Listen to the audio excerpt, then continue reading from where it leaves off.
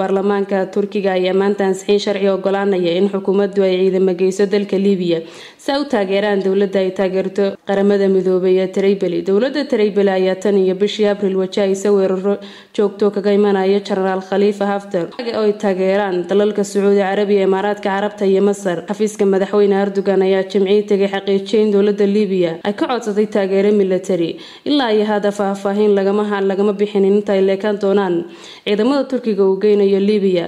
isla markii madaxweyne ku-xigeenka Turkiga ayaa sheegay in waqti loo goyn doono xilliga ciidamada la geynayo dalkaasi.